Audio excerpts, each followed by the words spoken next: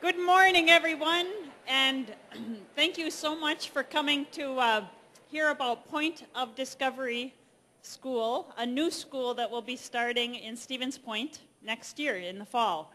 My name is Jen Zock.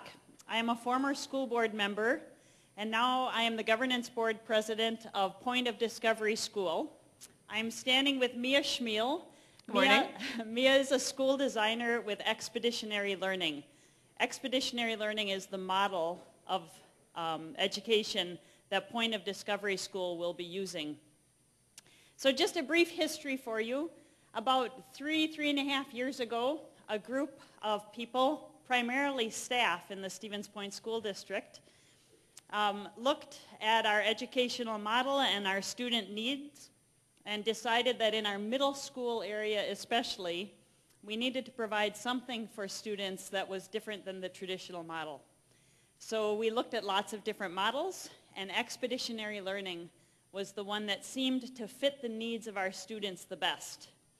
So we started on this path of seeing if we could apply for a grant to start a new charter school, and we got it. We got the grant.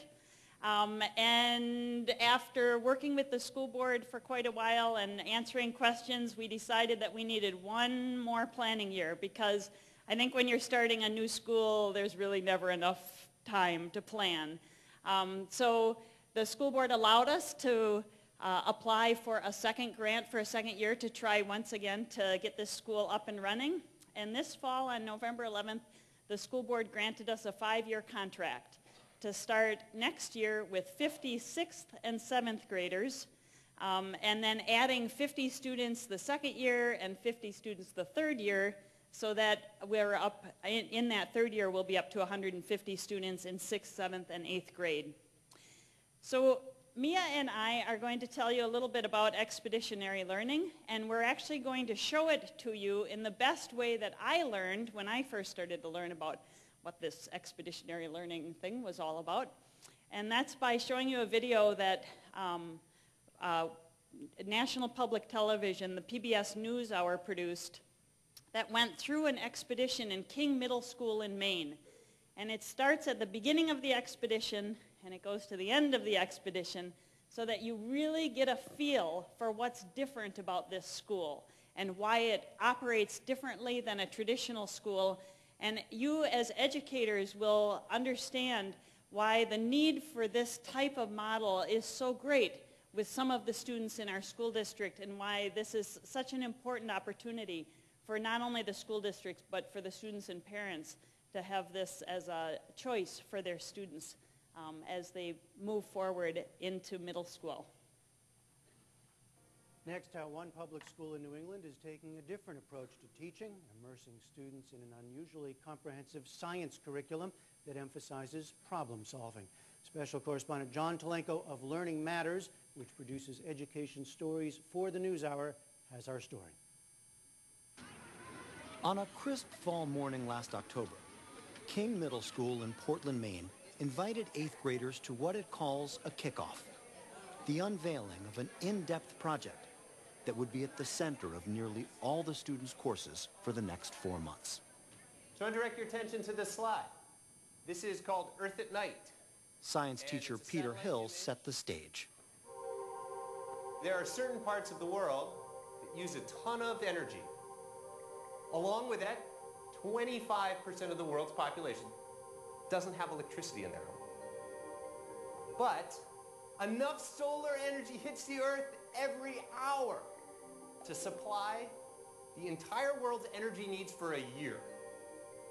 So we need to design tools that can capture all that sunlight that's hitting our Earth, or capture all that wind power that's sitting out in the Gulf of Maine. We need to, wait for it, revolt.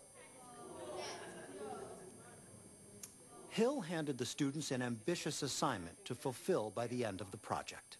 You're going to create a device that captures natural energy and transforms it into something that's useful for people in some part of the world. I was like, I can't do that. Taking all this in was Leva Pierce. That's way too much. I don't know the first thing about electricity. I don't know the first thing about windmills. I am totally gonna fail. I was like, there's no way that's gonna happen. Emma Schwartz. First of all, I can't build anything, and I've never handled a screwdriver in my entire life, or an electric drill. Like, this isn't gonna work. So I want you to think about the big picture here. Projects that take students into uncharted territory are at the heart of teaching and learning at King. Though it's a regular public school, this approach, called expeditionary learning, is unusual, but could be just the kind of education students need in a rapidly changing world. This expedition began with a design challenge. We're building robots that are made to collect resources, which are ping pong balls. Nat Youngren and his classmates were building their robots from kits that allow for an almost infinite number of possibilities. You can do whatever you want to make them do this, but they have to be able to go out, get ping pong balls, and bring them back. I made mine completely sound controlled, so you can control it to turn and move back to your base. This one has to be much longer. Working in teams, students spent 4 weeks perfecting their robots in a class called Tech Ed. Gus Goodwin is the teacher. This kind of really hones in on engineering. What is the design process? I'll take care of the programming, but if you just... They have to program a robot, build it, tinker with it, and get it to work. Leva Pierce, who at the kickoff had feared failing, seemed to embrace robotics. We made this wide thing that when it goes forward, it will catch the balls. It's pretty hard. Two! We got two! Let's go, chipmunks, let's go! Let's go, chipmunks, let's go! Just before Thanksgiving, students put their creations to the test at a school competition dubbed RoboWars. Get set, go! Nat Youngren's robot started well enough and stalled. The room was too noisy for its sound controls. Oh my God! As for Leva Pierce, her team finished second. The objective for all the students was that this activity would somehow bring them closer to designing an energy-generating device of their own. The robot competition was really successful. Kids are really, I think they've internalized the design process. They know it's an ongoing process. They know they need to engineer their designs and constantly revise and get feedback, and so we're on our way.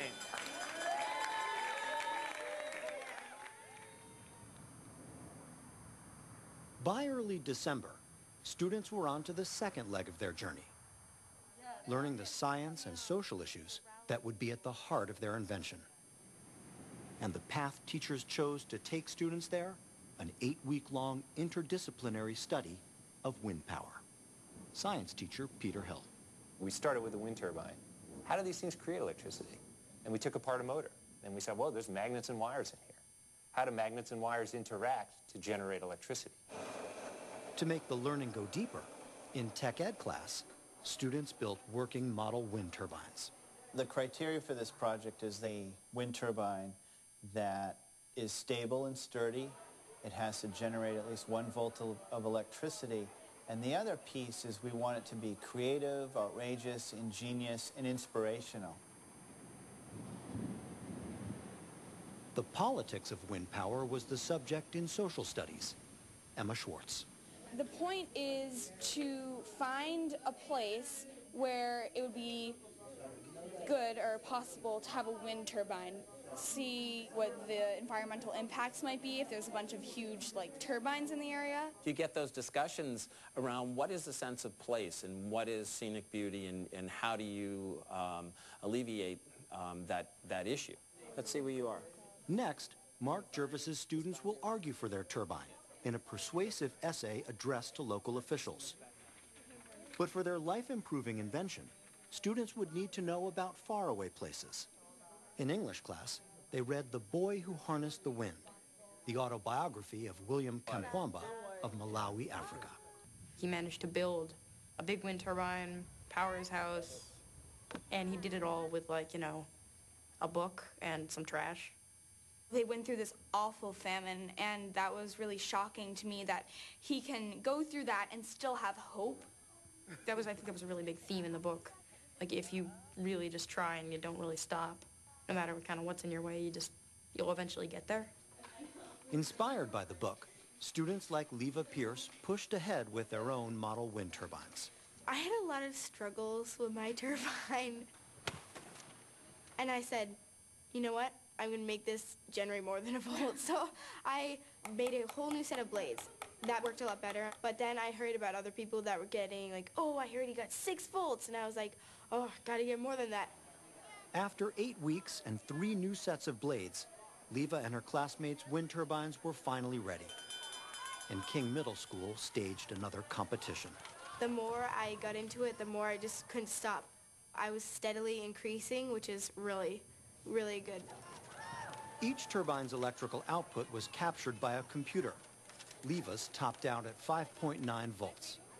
In the team competition, And when the final tallies were announced, give it up for the winners, Lobsters. her team finished first.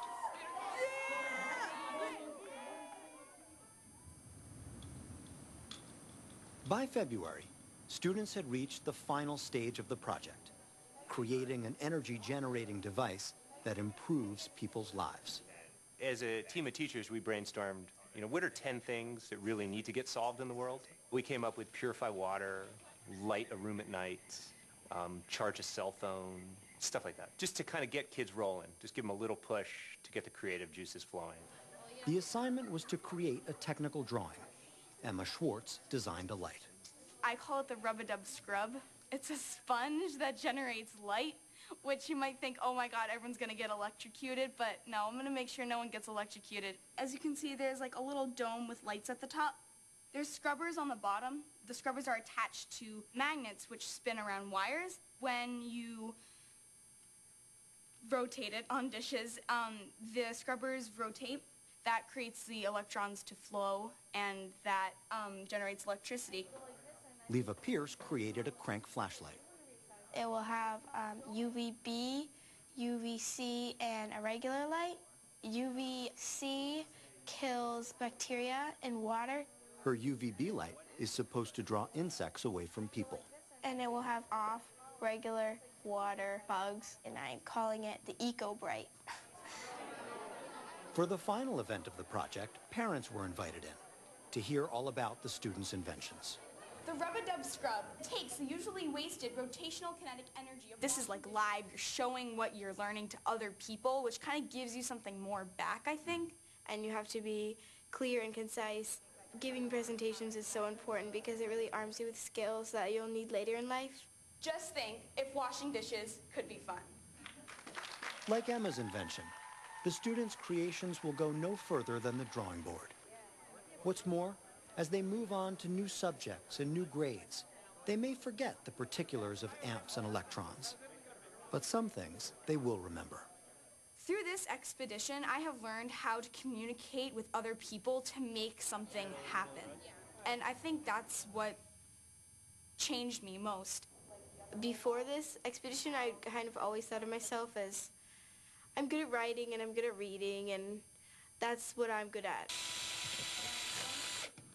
This expedition has completely changed my idea of science. Science is doing and science is building and science is creating. What makes this school a success? It's not because of any charter status. It's a regular public school. It's not because it caters to some students over others. It's diverse, with open admission. The secret, as we saw it, was relevance. Usually in school, you learn about things that are happening in the world that are bad. In social studies, you might learn about an earthquake. But I feel that schools shouldn't just be about learning about problems. I think they should be about solving them. Because if you aren't learning about how to solve problems, then what will you do when you're out of school? The expeditionary learning approach is growing and can be found in 161 public schools nationwide. Well, there's one for all of you who write in asking for positive stories in our world. And tomorrow, we'll have another look at new ways to engage students in science and promote.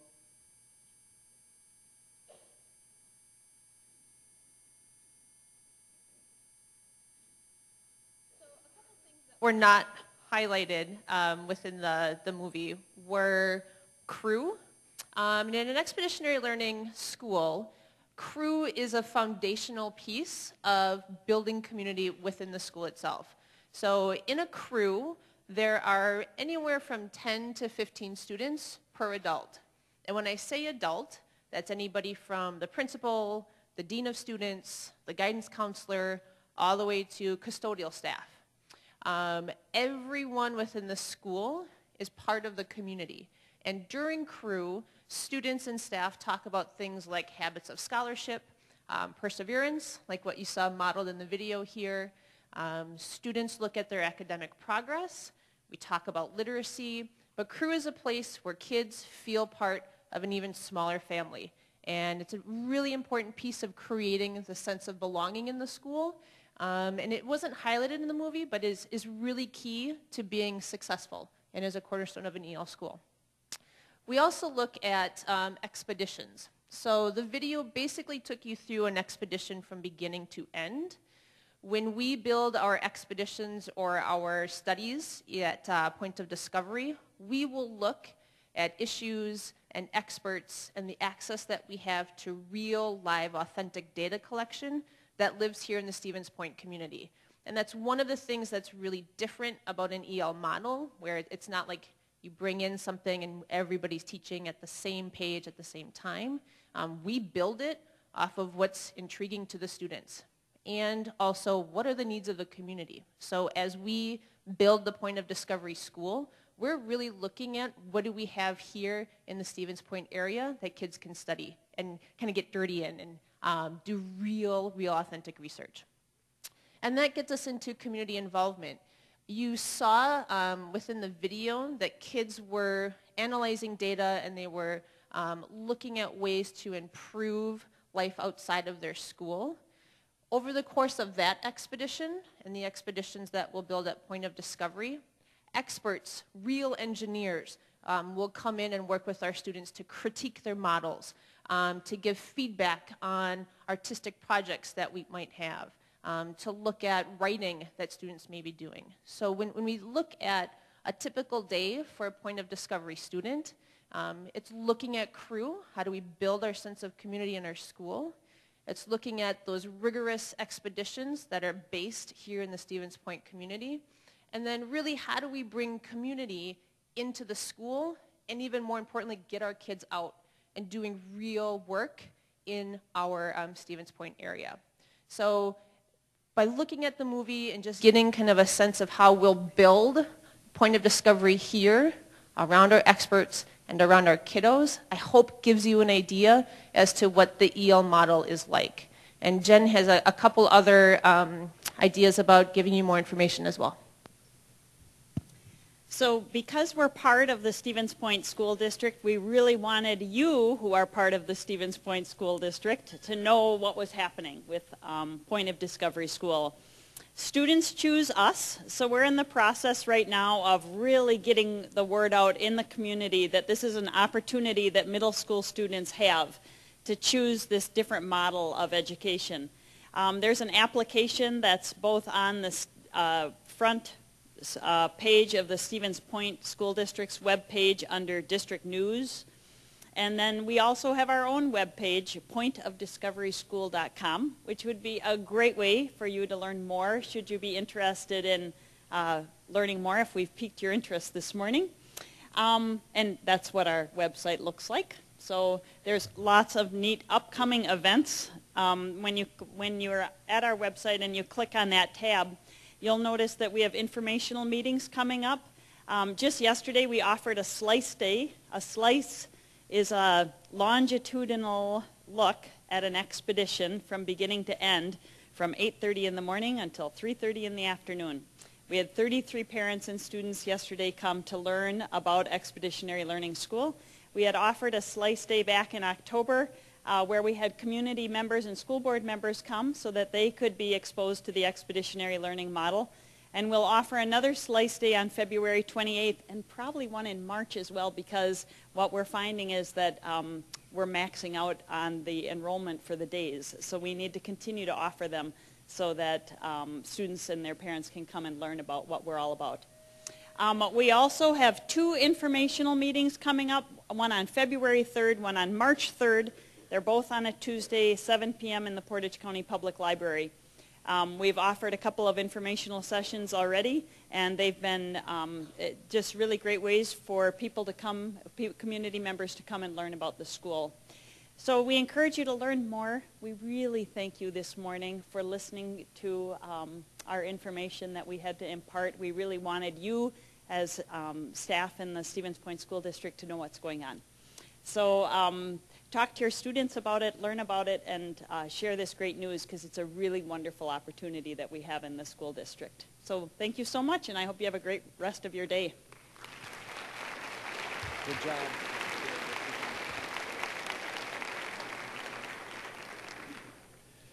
Thank you. At this time, if you're a K through 8 teacher, you'll want to stay here for the Badger 3-8.